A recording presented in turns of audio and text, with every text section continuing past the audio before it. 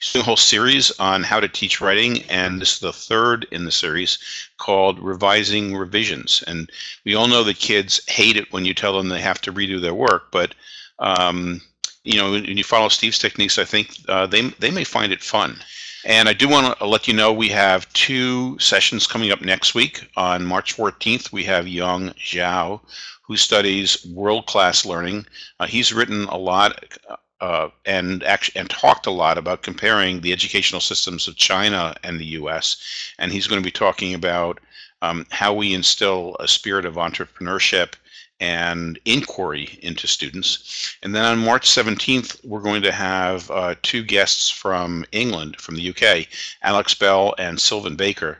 And they're going to be talking about something called immersive democracy, which is a term I'd never heard of before, but it comes from the performing arts, and it's a way of giving voice to all individuals within a particular system. And they've been applying this to education to improve student learning and teacher satisfaction. So that should prove to be very interesting. And then, without further ado, let me bring on Steve. This is the third of 4 sessions that Steve is doing. This one is on revising revisions, and then the final one in this series will be on nonfiction. And actually, it's titled wrong because it's not Write Nonfiction Now. It's not. It should be Write Nonfiction on April 13th because that's when the session is. But let me bring this down. Let me bring Steve up. Hi there. Hey. So welcome back. Thank you very much. So yeah. So you voted. Where are you again? You're. Oh, I'm in, for all intents and purposes, Chapel Hill, North Carolina. Okay. So then it was early voting because isn't your primary? Yes, we early voted today. That's right. Oh well, I'm glad you did your civic duty. Took a high school senior to the polls, registered, and she voted for the first time. Wow. Wow. Democracy in action. Mm-hmm. So I got your newsletter today, and just one of the things that struck me, what do you have against poor old William Faulkner? I got nothing against William Faulkner. He's great. Okay. Yeah, oh, okay. No, I was just saying that I enjoyed John Green's book more than I did The Sound and the Fury. Well, it takes a lot of effort to read Sound and the Fury. Yes. Whereas Green's books you can kind of read in a couple days, and that's what I'm after. Right. So why don't I pull your slides up and I'll pull myself down. Okay, here we go. Thank you. Hey everybody, it's nice to see you tonight. I am working on a different monitor, so if you see me looking down, it's just that my camera is way up high. Hopefully I'm looking you in the eye right now, but I can't actually see my slides, so apologies if I appear not to be looking straight at you. I'm really serious about the title here. It's called Revising Revision, and I want to revise how it is we think about helping kids do it. Mitch is right. It's not something kids like to do. And guess what? It's not something adults like to do either. My wife's a professional writer. I'm a professional writer. Nobody likes to revise, really. But many of us recognize a couple of things. One, it's absolutely necessary. And 2, in a teaching environment, revision is the only time when kids really learn to write. And I'll talk about that as we get a little farther into the workshop. But revision is the most important thing we can have kids do. So we absolutely have to make sure they're doing it most of the time. And that's what tonight's about. All right?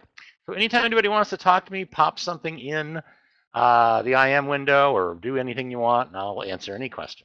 All right, so here we are, revision. I usually just tell kids a very simple revision. My whole goal, the very first day I want kids to revise, which I hope is the very first day I'm with them, is to show them the easiest way possible to get everybody to have committed an active revision. So I just say revision is changing text to make it better. That's all I talk about. All right, next. All right, so here's the key thing. Revision is a behavior that anyone can exhibit. We've for a long time, and I was this way too, I went along this way of thinking. Revising is hard. It takes a lot of skill. I haven't taught all these skills, so I can't ask kids to revise, so they can't learn the skills. And there's kind of a catch-22 there, and I needed to wriggle out of it. And the way I've done that with a lot of things is simply to treat revision as a behavior that's independent of skill. That is to say, anybody can revise. They may not revise well, they may not revise fast, but anybody can exhibit the behavior of revision, which is attempting to make a text better by changing it. Next slide. Okay, so this is the big thing. Revision is where writers learn to write. This is just demonstrably true. If I'm a writer and I want to get better than I am now, the only way to do that is to look at how I write something now, think about writing it differently, write it differently, compare the two, and figure out that I've written something better. That is to say, the only way I can become a better writer is to produce better writing through revision. And one of the things that you may have come across in your life is that most of us don't get better at writing. Even after 10 years of writing professionally, I stumbled across some old papers from college. I picked them up, I read them, and I thought, wow, these are pretty good. I wonder who wrote these. And I had written them 10 or 12 years before in college. Truth is, I hadn't improved a bit between age 22 and age 34. But when I started working with kids in classrooms and I had to figure out how to explain what writing was, I really had to relearn it and look at my own writing again. And sure enough, the only way I've gotten any better at all over the years is to have revised a lot. And I think you see this in kids who get to about second grade, they can write a lot of words, and third grade or so, and then their quality of the writing doesn't really get any better. As they get older, they just get bigger and they write longer and they have more stamina and their vocabulary grows a little bit, but they don't really know very much about quality. And the main reason is they rarely spend time in revision. So we're going to solve, that's the problem to solve. How do we get kids to spend more time in revision? Because it's the key to building better writers. All right, here we go. So I've already said that revision is a behavior and that anybody can do it, and that it's not skill dependent. So the next thing I have to do for kids is just tell them 5 different ways to revise so that they can tell me when they're doing it. Revision is adding something new. It's deleting something you've got you don't like. It's changing something into something else. It's moving something around. And there's a 5th one that's kind of sophisticated, but I think it's really important. It's called keeping. It's when I look at something in my writing and I think it's not good enough, and I play with it a little bit or I look at it a little more, and eventually I decide to keep it. If you've ever seen an editor's mark, STET, I just call it STET. That means leave as it was written. Don't essentially follow the edit.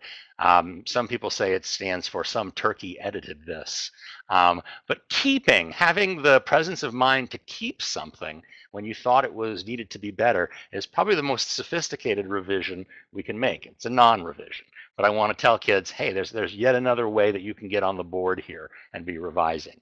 But you don't have to convince me that it's worth it. So we're going to start here with just the quickest little activity. This is how I start the year with kids and what I can do in like 10 or 15 minutes. And it's what if you have a pen and a piece of paper, just do this right along with me. This is just an accident I had. So think of some funny, not too serious, falling down, skinning your knee kind of accident, okay? And draw a stick figure-like picture that is the rough equivalent of mine. This is just me taking my 2 dogs down the stairs and out for their last time out for the night. Okay, so that's a strategy I use called draw, label, caption. This is the draw part. Mitch, if you'll flip the next one. The next thing to do is to label everything. Again, really easy. Everybody can participate. Not much ability level stuff to it. Kindergartners can get on board with invented spelling. And I've got a bunch of words now, and each of these things is something I can write something about. But I do want the kids to write down at least a sentence describing what this catastrophe is all about. So if this is the caption part, I fell down the stairs taking our dogs outside. So this is actually my handwriting and my work, and you can see it's probably second grade quality, maybe. I don't know. There's some first graders who probably have better handwriting. Anyway, that's what I've got. That's my whole piece. I fell down the stairs taking our dogs outside. Now, if we want kids to revise more, we have to give them more chances to revise. And the key to that is working on shorter pieces and directing them explicitly to make smaller revisions. So I'm going to take you through about 6 or 8 revisions that I made to this one sentence. You will also get this in a packet. If you were on the list, you got it today, but I'll send it out again next week. It'll be in the form of an excerpt from a new book I have coming out, which kind of looks like this. It's called Be a Better Writer, and it'll be out very soon. And I'll show you, this is from the book, and I'll send you this excerpt that you can use in your classes if you like. So let's go to the next screen. So the first thing I'm looking at is a directed thing, and I would direct you to try the same thing.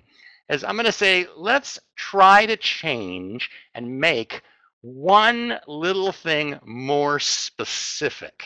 Okay, I fell down the stairs, and that's kind of a weak, unspecific verb. So I'm going to change fell to tumbled, because tumbled is a strong verb. And if you ever tried to explain strong verbs to kids, there's a real easy way to do it. A strong verb is a generic verb that has the sense of an adverb packed into it. So tumbling is a kind of falling, and therefore it has the verb fall and the adverb, which is probably like head over heels or something like that. That's the sense of tumbling that we get. And that's what makes it a strong verb, and that's what makes it more specific. So I tumbled down the stairs taking our dogs outside. Make literally one revision. This was a change revision. Change one word or 2 words. That's it. That's the first revision task. Here's the second one. I'm trying again to be more specific, and I thought, well, I could at least tell you who our dogs are. So now my sentence reads, I tumbled down the stairs taking our dogs, Mookie and Marvin, outside.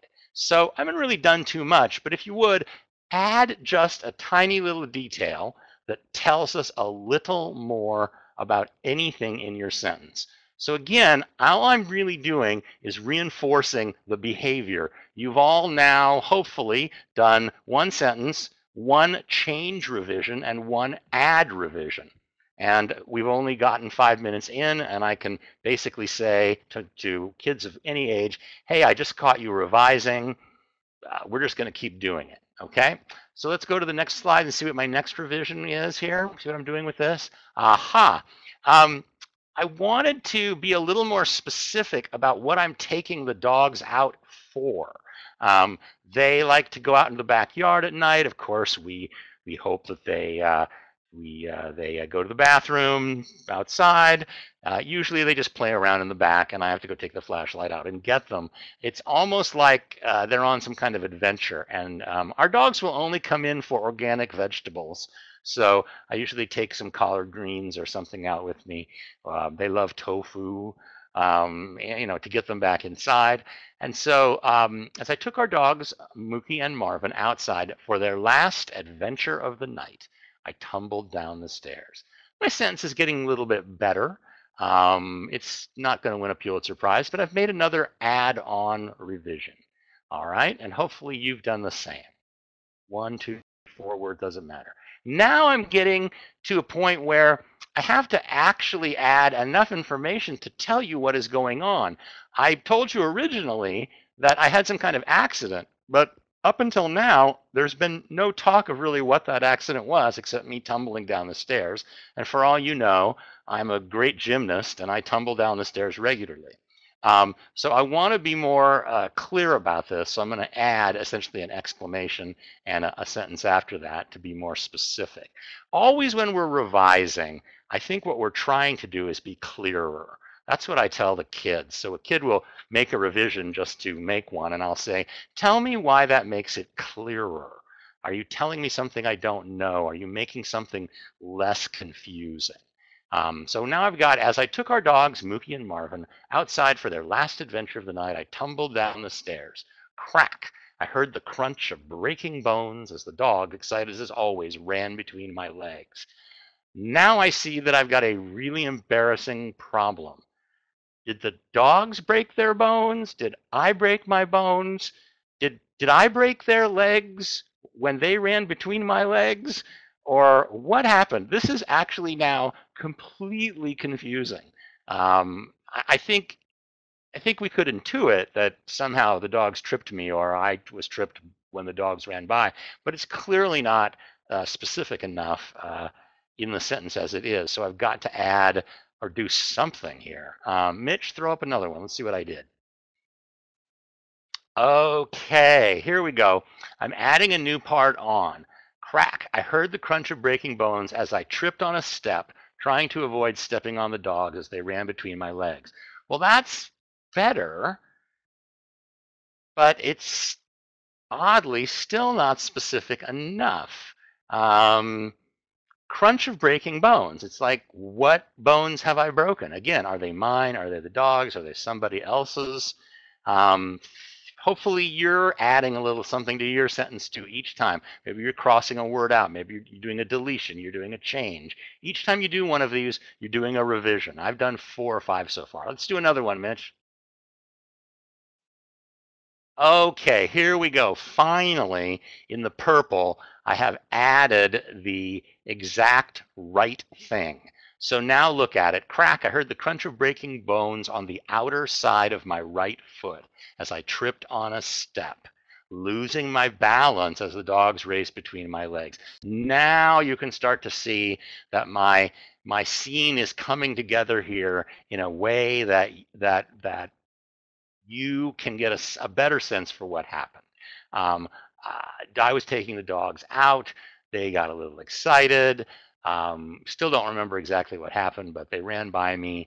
I tripped on the stairs and crunched the bones on the outer side of my right foot. Sometimes I tell kids about too much detail or details that aren't important. And a really good example is that I had a fracture of my fifth metatarsal. But that is absolutely not a detail that anyone needs to know. So I'm not going to put that in a parenthetical, say on the outer side of my right foot, as I tripped on the step, diagnosis broken fifth metatarsal. That's a detail that we just don't need. Sometimes the details we have are not the right details. And that's what I want to get across to kids. So if a kid puts a detail in that just seems gratuitous because he's trying to say he did a revision every time, and it's not a very useful detail, I'll say, well, you better perform another revision and take it out. So he gets mad, but he deletes it, and I said, good job, you did another revision. So hopefully you're getting the idea. I've got the kids kind of moving along now. They're used to the idea of revision. In fact, at this point, we've spent twice as long revising as we did writing. Let's flip it again because I've still got a problem or two to solve here. All right. Now, I was really trying to think here of how I could not only be clearer, but also, so what would be the better lead? I think ultimately I had buried the lead here. I had put the interesting part, the crack and the breaking of the bones, in the middle of the paragraph when I should have put it up at the top. And this is a very, very common thing to do. This is a moving around revision, right? I moved the second sentence up to be the first, basically. Crack, I heard the crunch of breaking bones on the outer side of my right foot as I tripped on a step, lost my balance, and tumbled down the stairs to avoid our dogs, Mookie and Marvin, as they raced between my legs on their way out for their last adventure of the night. Finally, I think I have something that makes sense. And I think it's in the right order, which is to say, not necessarily the order in which it happened, but the best order to present it to my audience.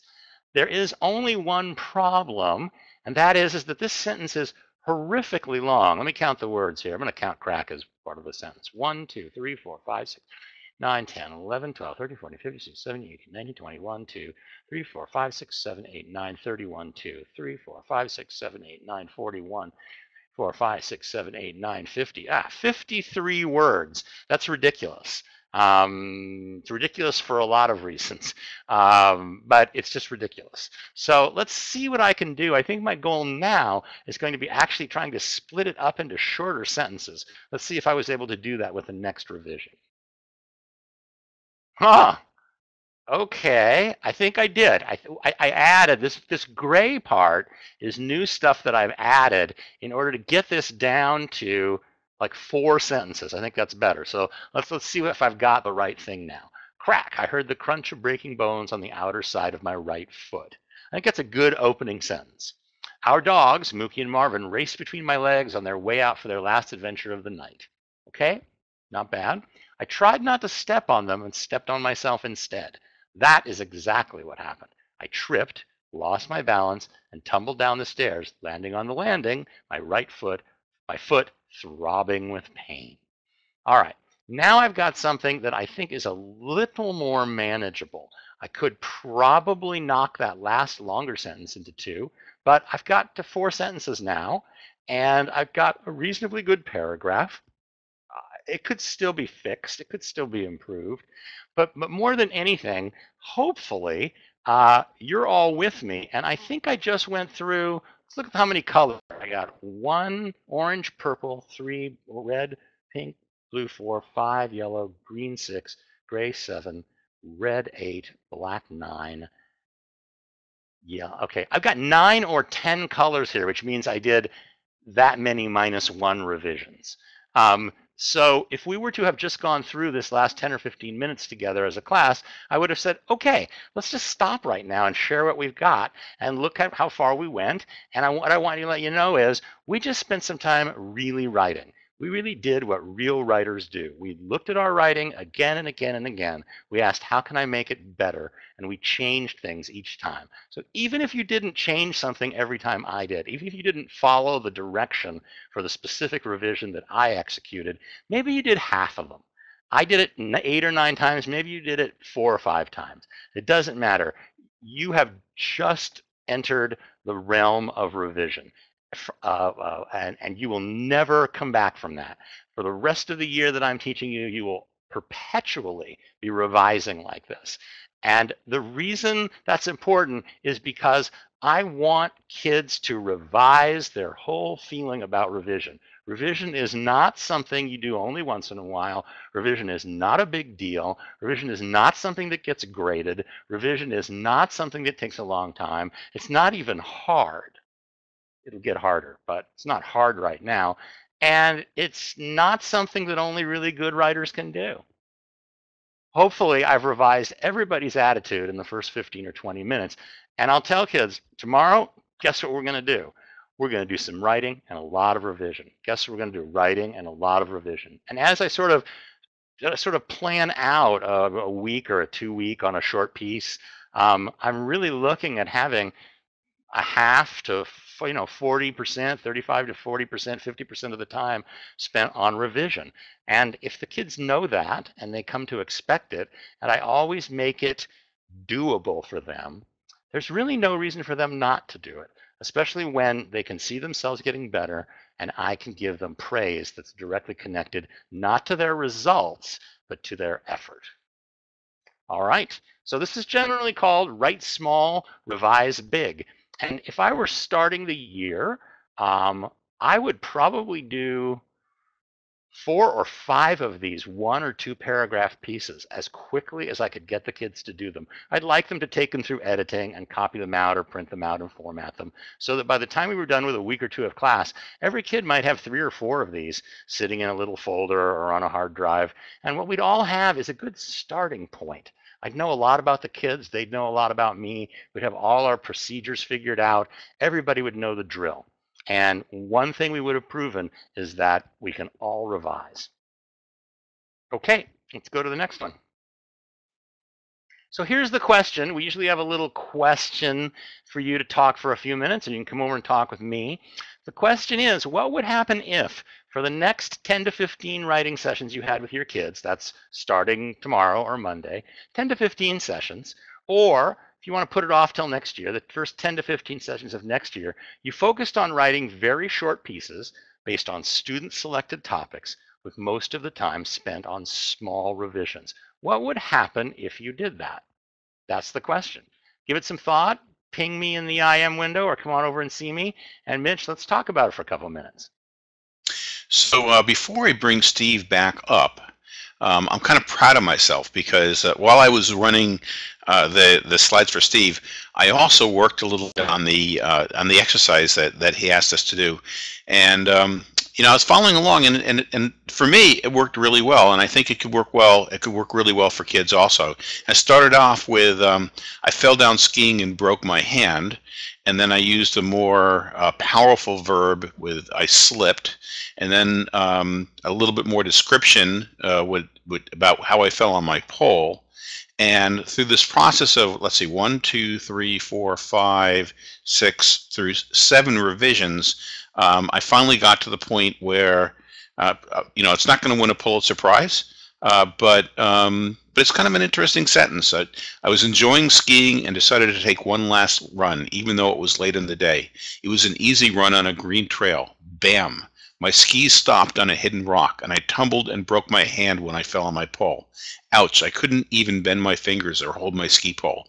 There went the day, the week, and the entire ski season.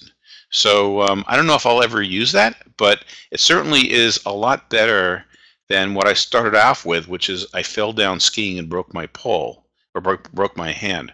So let me pull Steve up, and he can tell me how I did. Mitch, okay, Steve. Did fantastically well. Wow. Now, here's what I liked about what you did that I was not able to do. You actually completed a piece. Somehow you put a little backstory into it. You set up the scene, and then we know you're wiped out for the season. So you clearly got to the end. It's over. It's over. It was done. It's over, and I'm really, really happy. One of the first 2 lessons that I generally teach kids that are formal revision lessons are how to write a good beginning and how to write a good ending. All I really need is a few sentences for the middle, and if I can get them in with a sentence and get them out with a sentence, we can have these tiny little finished pieces. And what I want to tell kids is that in the last 15 or 20 years, an entire set of new microgenres has appeared. You may be aware of the famous 55 fiction contest and the wonderful book, The World's Shortest Stories. That's a wonderful thing, stories of 55 words. There's something now called a drabble, which is supposed to be 100 words. There are 6-word memoirs from a famous Hemingway boast and bet. Hemingway bet that he could write, but bet a bunch of drunk people that he could write an entire novel in 6 words. This is still a little morose, but it's clever. Everybody took him up on the bet. He got everybody drunk, and then they made him fess up, and he said, okay, here's my story. Let's see if I can remember this. Baby shoes, for sale, baby shoes never worn. 6 words tell us a whole story. So I do for kids. I go like this: for sale, prom dress never worn, and it is a great story. It is a complete story in 6 words. There are 7-sentence stories that I've seen some people do. There are all kinds of things, and of course, you're free to make up your own forms if you like. And what I want to do is I want to point out to kids that the point of all of this is to offer the reader a complete experience. There's a secondary factor here. Is this? I don't want kids to write haiku anymore. I'm just personally tired of haiku, and so this is my way of telling them there's lots of short things to write, and all your longer pieces are just lots of short things put together. So they could even reach. Awesome. They could even reach 1 billion people with 140 characters, right? That's right. So we do talk about Twitter. We talk about tweets and Facebook status posts and all kinds of things that are coming in now as legitimate small forms. So let me get I'm going to get your slides back up. Okay. But okay.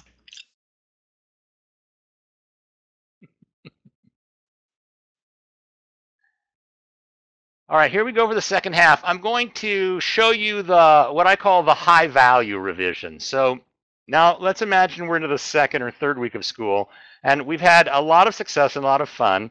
Um, what I've gotten from kids are probably 3 or 4 or 5 pieces. Maybe one or two of them has reached a finished state to some degree. But what I've got now is a big, huge mess of pieces, and they take 5 seconds to whip through, and I can quickly tell him almost instantly the list of lessons I need to teach for the next 6 to 8 weeks or months. But I always have 4 or 5 high value ones that I teach every group of kids.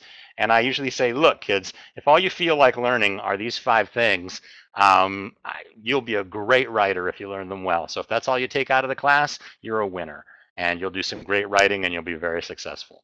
Okay, so the first thing I teach kids to do is how to revise beginnings. It's very, very easy. It turns out that there are just dozens of ways of starting a story. I chose one of the easier ones in mine. I chose to start mine with a sound, crack. Um, I have, you'll see some things on the next page, but I have a document that I'll put up for a link to when I send you my follow-up email. I think it has 32 different beginnings in it. And I just teach kids different ones. We try 2 or 3 for each piece, and we see how it goes until we get one we like. Again, sometimes the beginning is buried down underneath some other things, and we just have buried the lead, and I unbury it, and we've got a new lead. So let's go to the next page. Okay, here's 8. Oh, interesting. Sorry about all the X's. We had a little file transfer issue, I think. Nonetheless, there are 8 kinds of beginnings here. A question beginning. What would happen if you ate every meal at McDonald's for a month? A dialogue beginning. What do you mean we're not going to Disney World? My sister screamed. A description beginning. Dust and dirt were everywhere. Cobwebs clung to the corners, but it was home for now. Action. He raced down the stairs, flew out the door, hopped on his bike, and hit the road. These are just this 8 really easy kinds of beginnings. Kids love the list one because it feels like poetry. Sore muscles, mosquito bites, no video games. That's what camping means to me. So I just teach them these little types of beginnings. They try them. Now I say, find one that works with your piece. Very easy to do. All the kids really have to do is come up with a new starting sentence for their piece, and then I can celebrate their mastery of having revised beginnings. Once we've done it a few times, I just make a rule. Everybody's got to come up with at least 3 different leads for every piece they write. Most really good writers come up with 10 or 20. 3 is not hard at all. So let's go to the next one. Big value in revising beginnings. As I said, I've got to get you out of a piece so that you can complete a piece. The whole goal in this business of teaching kids to write is to actually teach them to write. And at every stage of the writing process, there are things they have to learn. So the kids who learn the most are the ones who go through the writing process the most. So how do you maximize the number of times a kid can iterate through the writing process? Their pieces have to be short. So I've got to teach them how to quickly get in, say what they got to say, and quickly get out. So I teach them endings exactly the same way as I teach them the beginning.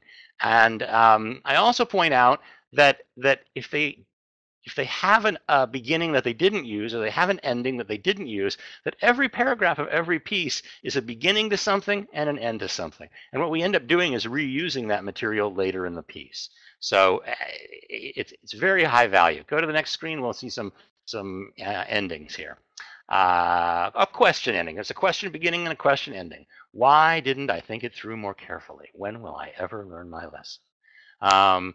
Description. I always like this one. Dead quiet. Nobody said a word. We just listened to the sound of the rain and wondered. Feelings always works. I know I can trick a kid into coming and ending with a piece of, just say to them, how did you feel when that was all over? Whatever they say, for some reason, makes a perfect ending. It must be some sort of human thing. But feelings. He was laughing so hard I thought he'd fall over, and everyone else was laughing too. That just sounds like the ending to something. And then, of course, there's the moral of the story or the lesson. The guy who said slow and steady makes the grade probably wasn't working on deadline. Okay. I think it's slow and steady wins the race. I often get that one confused. Oftentimes, too, in persuasive writing, we have a call to action. So I just call that a do ending. So I'll say something like, take a few minutes at the end of each day and think of all the good things in your life. These are somewhat cliche. but they're easy for kids to mimic. And they'll slowly build up a vocabulary of beginnings because we'll have a lot of different ones in the class. We'll put them up somewhere on a sheet. We'll put a big sheet up of endings, and then everybody can just borrow everybody else's beginnings and endings. Now, they're not copying the words, they're just mimicking the type and using their own content. But pretty soon, if I take a week on beginnings and a week on endings, and we've already spent 2 or 3 weeks writing a middle, I know that I can walk in on the 6th week of school and say, okay, heads down, pick a topic, go. Need a finished piece in 45 minutes. And I'll probably get them in 20. And if I can get effectively what is a first draft of a short piece in 20 minutes, you know what I can do? Then I can reliably assign drafting as homework. That is nirvana for me as a writing teacher. I assign all topic selection and drafting as homework. Why? Because it leaves all of class time for revision and editing, and then I assign final publishing as homework. So the two things that kids need most, revising and editing for conventions, are the two things that we spend the most time on. Why? Because I give them enough tools to do the other things effectively by themselves at home. That's the whole trick that I'm trying to perpetuate here. That's when I'm in week 7, week 8, week 9, and I know I've got it working right because I can count on the kids to come in the next day with stuff ready to be worked on. All right, let's go to the next important revision. So the third revision that I teach is revising for a main idea. This one takes a little longer because most kids are pretty confused about what a main idea is.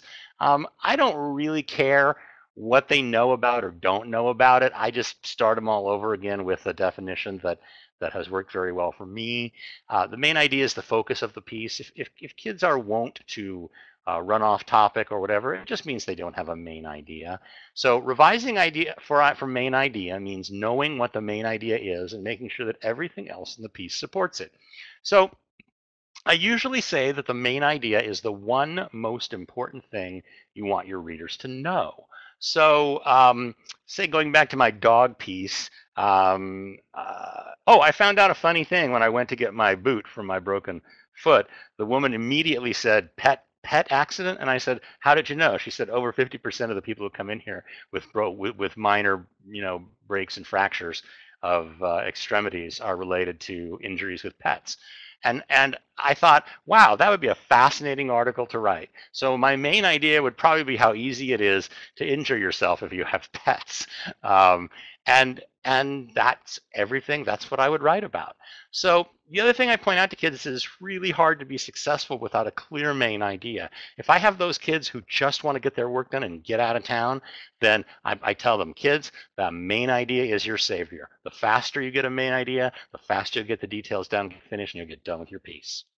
All right, let's flip the switch there.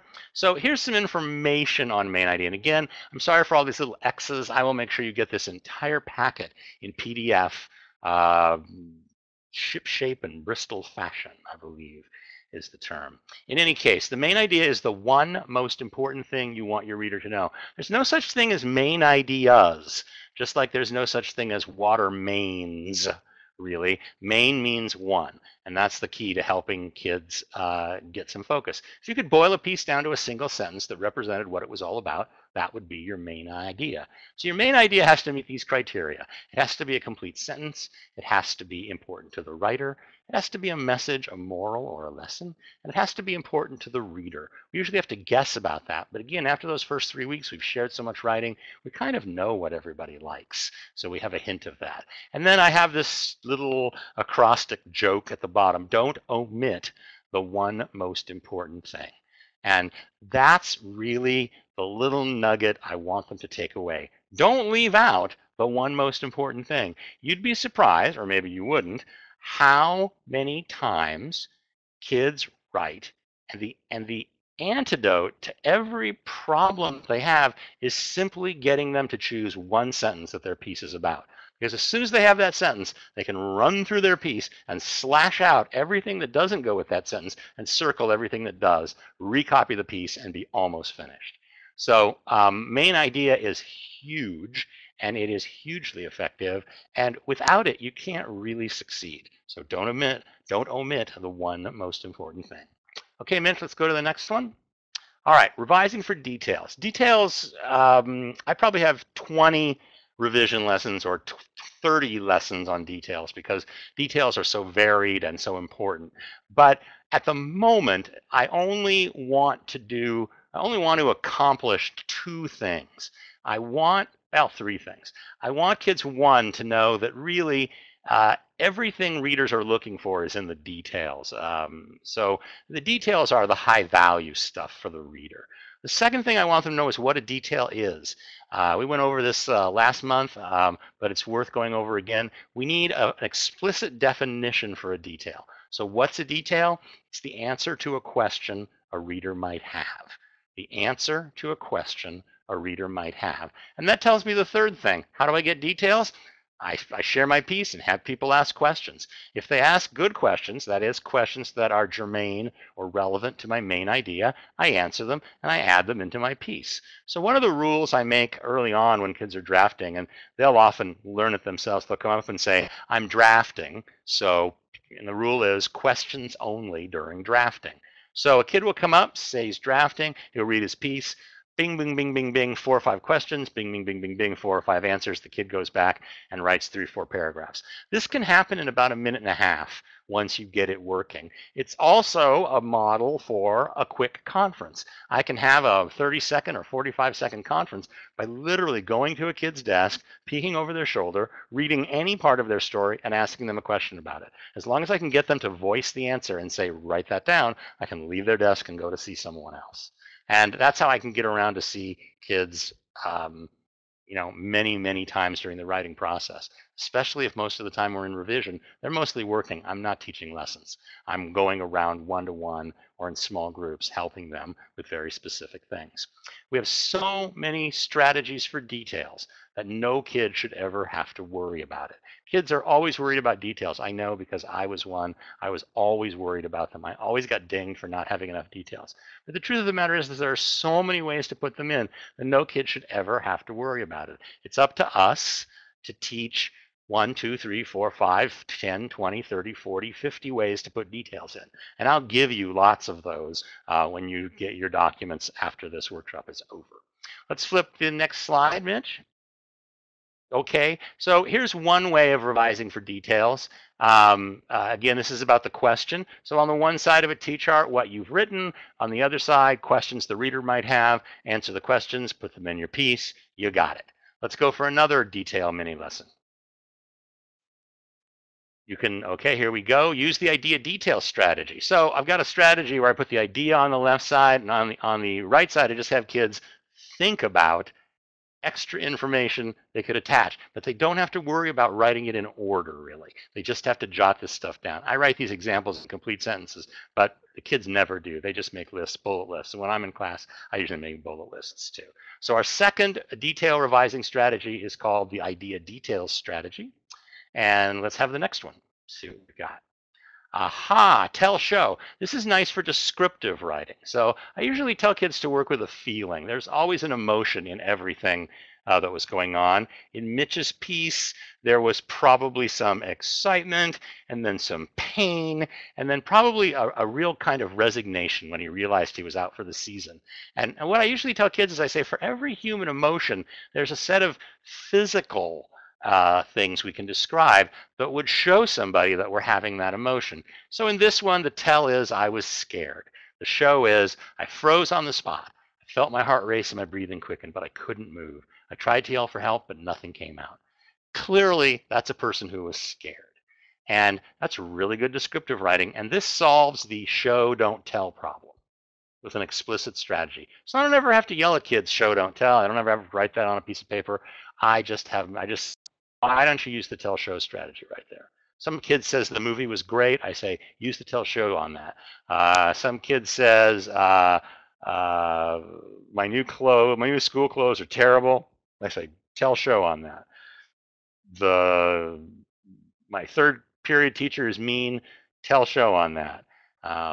My favorite food is pepperoni pizza. Give me a tell show on that. Show me you eating your favorite food. Tell show is so great and so easy that it solves two huge problems. One, it solves the problem for the teacher of descriptive detail. Two, it solves a huge problem with the kid. And I felt this really all my life in school. I felt that I was literally a failed writer because I could not write with the descriptive detail that English teachers love. And I didn't really care about writing, but I did care about like human beings, and I didn't want to keep disappointing my English teachers, and they really didn't want to keep being disappointed by me. And so I really did want to be able to write descriptively. I really did want to show and not tell, but I never knew how to do it, and I never got a strategy. So when I had to teach it, I thought, I'm not going to do that to kids. I'm just going to give them an easy way to do it. And once kids learn this tell show, they just go to town. So already we've got 3 detail revising strategies. Did I put a 4th one in there, Mitch?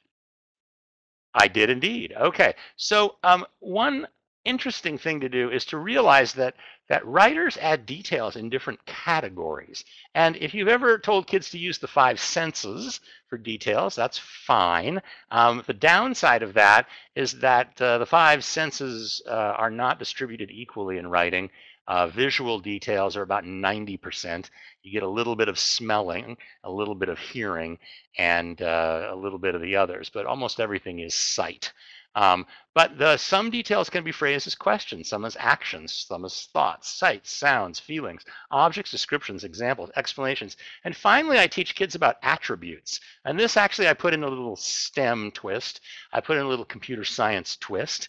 And I point out that every object, everything we can see has an attribute. For example, one of the attributes might be color. So if you looked at my shirt, and if you can see it, you'll see it's red. So the shirt has an attribute, and the attribute is red. But it's also a special kind of shirt, and the kids would probably say it's a T-shirt. Okay, so now Mr. Peha is wearing a red T-shirt. All of a sudden, we've got some detail there. How have I gotten it? With attributes. And I'll tell you, basically, you have an almost infinite number of attributes for anything. What do you think my T-shirt's made out of? Most are made of cotton. Okay, this one's cotton. What do you think the size is? Well, Mr. Peha's a little overweight, so it's probably an extra large. Okay, attributes, attributes, attributes. So all of these categories can spur kids to get details. And then attributes is a category of categories. It just opens up a whole other world of details. So I could teach each of these lessons 1 per day and they would work. But usually when I'm starting off with a class, I'll probably give them a couple of days to get the hang of it. But think about it now. We're maybe in the 4th or 5th or 6th week of class, and the kids have a huge vocabulary of skills and fixed behaviors now that rarely do writers ever get in their lives. And I can do this with kindergarten, and I can do it with 12th graders, I can do it with college kids, I can do it with adults. It's not ability bound, because basically all we're doing is using sets of behaviors here. Even revising for details is just getting kids to do a specific behavior. We'll get to quality a little later in the year when I have a better sense on the skills the kids have. So let's go to the next one, see if I put another in there. All right, hey, we're already to the end here. It's about 5 minutes to 9, so we're right on time. Here's the big discussion, and I want you to take this seriously, because I'll do my part if you'll do yours.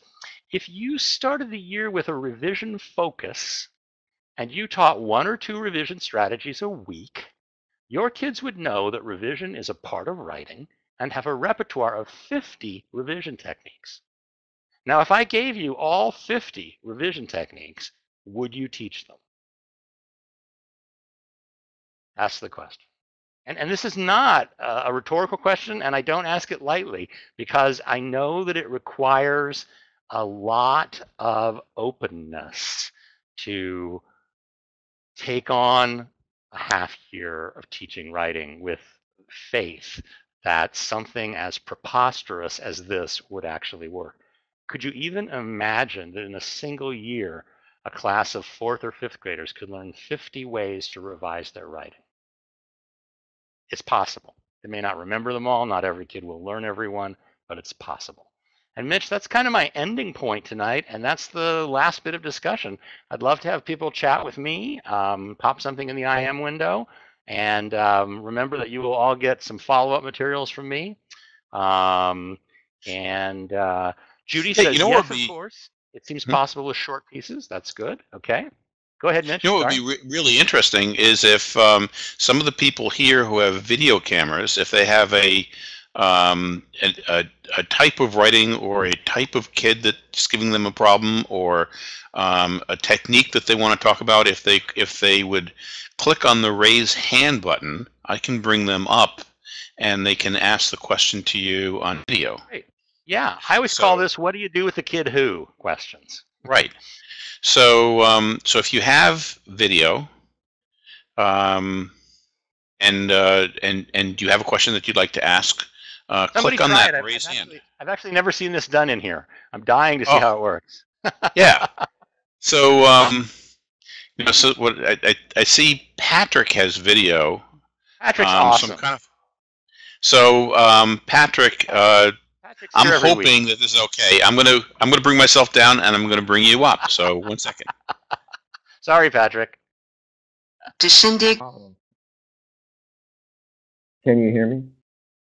I can indeed. Hi, Patrick. How are you? What do you do with the kid that just continues to say, I haven't done? Why do I need to do it again? Okay. There's a very simple response. Every time a kid refuses to perform an action of any kind, I simply say, there is a rule. Mr. Peha's #1 rule is do what I say the first time I tell you to do it. Now, I treat every form of non-participation exactly the same. It's non-participation. It is not allowed.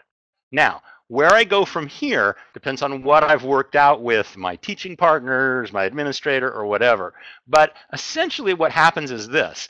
I will have these little showdowns, these mini showdowns with kids who are obstinate for whatever reason. And what's interesting is I don't care. I once had a kid elect, a 15-year-old guy, 6 feet tall, elected on his own to go take himself to the vice principal because he did not want to tie his shoes. I said, sir, I need you to tie your shoes so that you can sit up and watch class. He said, just a minute, man, I got to tie my shoes. And of course, he had these laces that were 8 feet long, and it was taking him a lot. It would have taken him 30 minutes to tie his shoes. And I just said, sir, I was guest teaching that day. And I said, okay, look, you have a choice. The choice is stop tying your shoes, start playing along the game, or go to see who's your counselor. Oh, Ms. Wilson? Okay, up, out, over, go. So he decides actually to get up and go to see his counselor. 10 minutes later, this large woman bangs on the door. She opens up, she said, Mr. Peha, not in my 27 years have I ever heard this. Is it true that this gentleman told you he wanted to come see me? And I said, tell her. And he said he does. That happens every time. At some point, the obstinacy breaks down. The kid gets to stay and do nothing, which is boredom, right? Kid can always say, I'm just going to put my head down. And I say, great, here are the rules. The only thing you can do is breathe. No movement allowed. Your other opportunity is to, sometimes I'll have a place outside of the room. Sometimes I'll have a place in the room. So there are different places. Sometimes I'll work with you so that you have a spot for one of my kids and I have a spot for one of your kids. But the point is to not incentivize that, to just have, I call it a cascade effect, basically. It's like there's always the next place the kid can go and the next place the kid can go. What's happening, though, is the kid is making the choice every time. All I'm doing is framing it. And there are only two choices. Do what I say you should do, or go to the next level of not doing something. And I know that sounds simplistic, but if you follow it through in your mind to its logical end, you'll see that what will happen is kids realize that it's a lot more fun to stay in class and do what Mr. Peha says than it is to actually do nothing. Boredom is the biggest enemy for school-age kids, unless they've learned to meditate or something. Thank you, sir. Does that give you what you need, or at least a place to start? Absolutely. Great, Thank you. wonderful. It's hard to do. I've had to practice it a lot over the years, and the one thing I have to make sure I do is I can never get upset. I just have to go, that's the rule. Yeah. Well, that was cool, and I'd like to encourage people, if you come to the future, to raise your hand, because I think that everybody gets a lot out of it when the participants come here and they ask you questions like that directly. I thought that was a great question. Thank you, Patrick.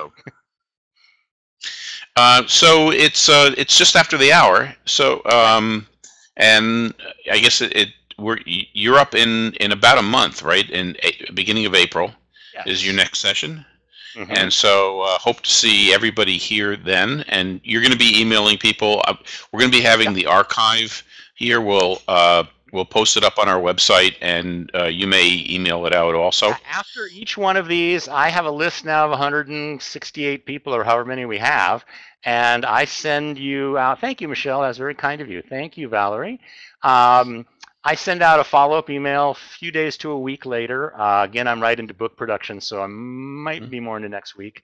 And I send you everything for all the previous webinars, and usually a note about this webinar and something I've thought about since then, along with some links to materials. You're also all welcome to come to my site at www.ttms.org. It's a little shabby right now, but it's got a lot of free packets you can download, and I promise in another month it will look beautiful. Well, a lot of good information. Thanks. So, well, thank you for appearing. I learned something. I really had a lot of fun revising my piece. I'm going to apply that to a few. Student, man, I'm signing you up. Well, thanks. And well, I'll talk to you before the month, but I'll see you online in just under a month. Terrific. Thanks a lot, everybody. Right, bye. Thank you very much, everybody. Judy. That was very kind of you. Bye. Okay, bye, everybody. Thanks. This is Mitch Weisberg from Edchat Interactive signing off for the evening.